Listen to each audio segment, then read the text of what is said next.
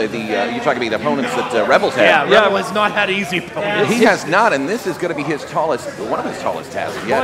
Definitely ranks at the number 2 because Jack Massacre obviously is taller. Jack Massacre was 7 foot. Now, last year we weighed Manchild in, or somebody weighed I didn't weigh him in, but somebody did at about 380 pounds. I have been told now, and as you heard, he's toting over 400 pounds of weight. He's gotten even bigger. And I don't even know what the FreekShow's feeding him. Pizza. Probably, or whatever he wants. I have on good authority it's pizza. Well, that's probably a good guess. And deep-fried Oreos. It's interesting here, we've got long-time AON manager, and former one-time original AON, Otis Hellanbach out here, and then you got Freak on the other side. The managerial styles of these two men, complete opposites. Here we go, I'm kind of, I'm sorry, go ahead, X. I was just saying, Manchild is just working over Revel in the corner, and now he's going, oh, God. That's not working over, that's just literally destroying the man. Yeah, now, go ahead, Drew.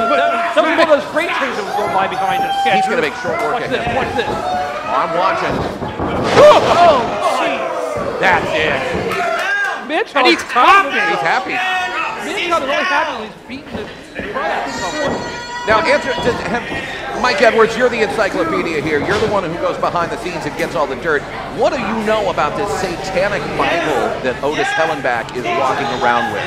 To be honest with you, I don't know other than what I've seen out here. He's been very secretive about it and very much keeping it to himself. I wave at train. It's almost... Yeah, stop waving and they'll stop honking. It's almost like he just doesn't want anybody to know what's going on inside of his circle. Otis usually very friendly, very open, and willing to talk about what's going on with his clients, but not lately. You mean to tell me Cousin Otis is carrying a copy of the Satanic Bible? It's not Cousin Otis anymore. He's just Otis P. Hellanbach. Well, I'm old school. And Revel... So he's got a copy of the Satanic Bible? Yeah, I hope no Jehovah's Witnesses come to his door.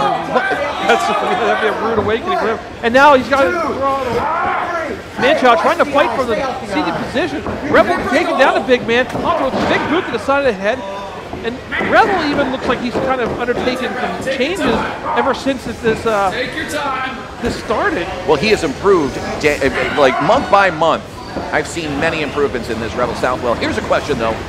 Last time we saw Casey Dillon, she was knocked out by Revel. By Revel himself. And the Manchild of the FreekShow saved her. Do you think she might show a little favoritism in this match? I'll be honest with you, that's always a possibility, Drew. Kind of has crossed my mind once or twice. I just didn't want to see it because I was afraid that maybe tempt fate a little bit. Not that I would accuse her of anything like that. A little bit of some old school rope walking right here. Oh, bottom into the goozle. School's out. Choke slam everybody. And DDT reversed into a DDT. How did he do that to the big guy? Just a wherewithal, very impressive by Revel. Revel again, I agree with you, he has improved leaps and bounds. That was very impressive. I didn't see under Otis's tutelage.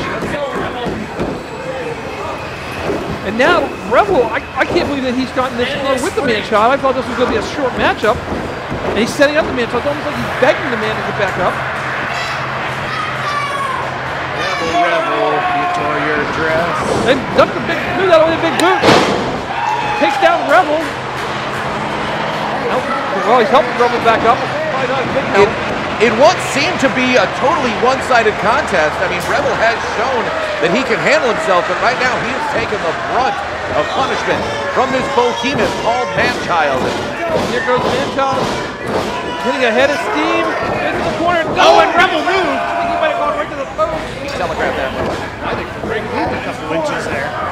Manchild trying to play a little bit, be a little too clever with his opponent. And that's why they tell you don't play with your food. He's going to have to get out of that corner. Oh, wait. Did he just shove Casey Dillon? Well, he did that at the tapings last month. Otis isn't happy. Wait. I think you're trying to slide it in for the match. Oh, God! Right to the head like a gunshot going on. Here, plug up in here. Casey Dillon ain't going to take this crap. Well, no, she's not. Oh, no!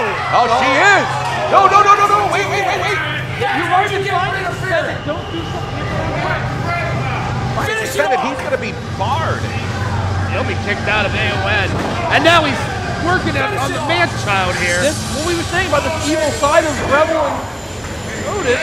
Well, can we get another official out here? You know, where's the count? Oh, He hit the chair. Punched the chair out of the end. Blocked him with that clothesline. Otis is disgusted right now. This whole thing is kind of what's going on between Casey and Revel. And now it helps out Revel. Got him up. Uh-oh. Oh! That's a nice Sit out. Power slam. Very easy to make the Noka driver. Oh, it's got Marcus Cage enjoying it. Now he's begging him to Marcus get up. Cage enjoys dryer lint, for God's sake. I mean, This is you can't get a read on the guy. Uh-oh, he might be setting up. Otis is not happy. Manchild ready to choke slam. Revel Southwell through the ring. Going to choke him to hell if he gets his way. Manchild's got him goozled. Casey Dillon coming too. He's getting back up now. Wait a minute, what is Manchild telling? Wait, wait a minute. He can't do this. Casey Dillon. She can't do this. She's an official. She just choke slammed Revel. She's got it on. 2, 3. If this was the NHL, you would give an assist to Casey Dillon. What was that?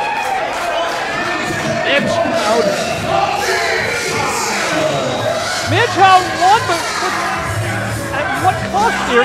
Now, Casey Dillon with the night choke slam. I don't agree with Revel Southwell's tactics in hitting Manchild with a chair, but Casey Dillon is an official. She can't do that. You have to be unbiased. I don't understand what's going on there. You know, last time she left with the FreekShow. Well, wait a second. Where's Cass Edison to stick his nose into this? Wait a minute. Look at the forehead of Casey Dillon. Let's shot it up. What about the forehead? Wait, there's a mark? There's a black mark on the forehead of Casey Dillon. When she was the... Our camera's not picking it up. I don't know. Backstage. She was the Princess of Darkness. She used something like that in her face. What's going on with... Did Revel wake something up to Casey that maybe we're not seeing?